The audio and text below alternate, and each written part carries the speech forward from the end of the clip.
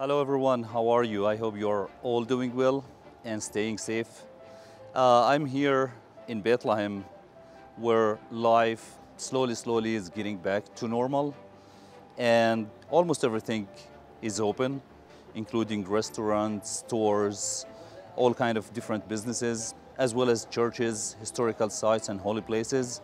We're only missing one important thing over here in Bethlehem, which is pilgrims.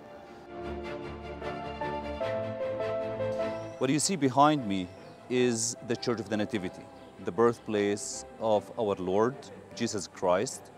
We're gonna do a small tour inside the Church of the Nativity, starting by the Greek Orthodox section. As you know, the Church of the Nativity is divided among the three major Christian denominations: Greek Orthodox, Catholics, and Armenians. So we're gonna start by going through what we call the door of humility. So please join us in this tour.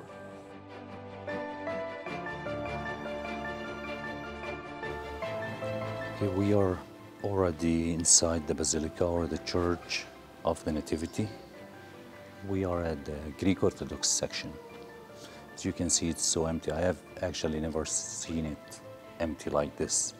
The Church of the Nativity is considered to be the oldest church that is still in use in the Holy Land. The original church that was built at the beginning of the 4th century, 330, by Queen or Santa Helena, the mother of Emperor Constantine. Of course, that church was badly damaged, and Emperor Justinian decided to build another church, which is the one we see today, that was finished in 540. So we talk about almost more than 1500 years old church, and that's why a lot of people consider it to be the oldest church that is still in use in the Holy Land. This is the Greek Orthodox section. The Grotto of the Nativity, where we are heading now, is exactly underneath the Greek Orthodox altar. So we are going to take you and walk down to the Grotto of the Nativity.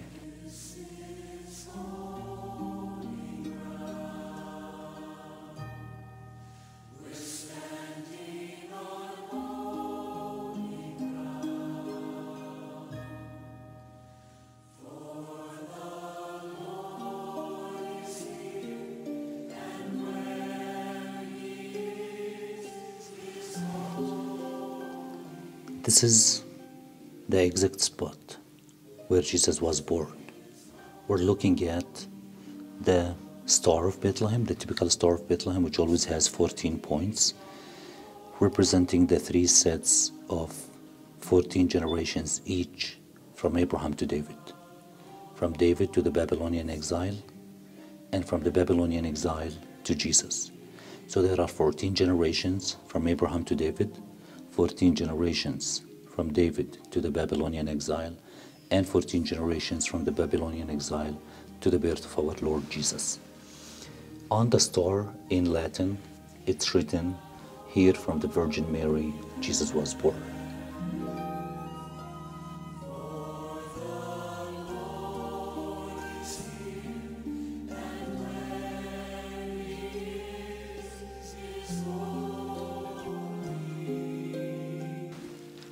Another thing that we can see over here at the Grotto of the Nativity is what we call the Chapel of the Manger. This is where the actual manger was laid for so many years before it was taken to Italy, and it's displayed nowadays at the Church of Mary Maggiore in Italy, but this is where the actual manger stayed for a long time.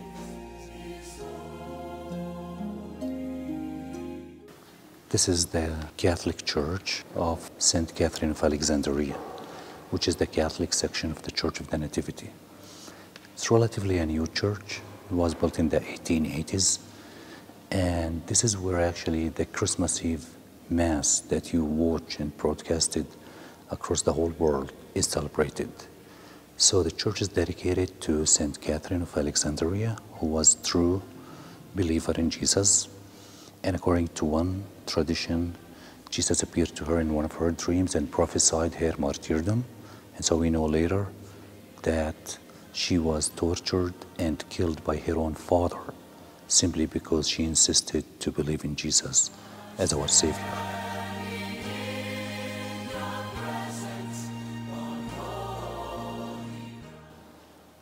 As we said, that the actual manger is displayed at the Church of Mary Maggiore in Italy. But last November, they brought a relic from the actual manger, and it's displayed nowadays right there, just by the baby Jesus.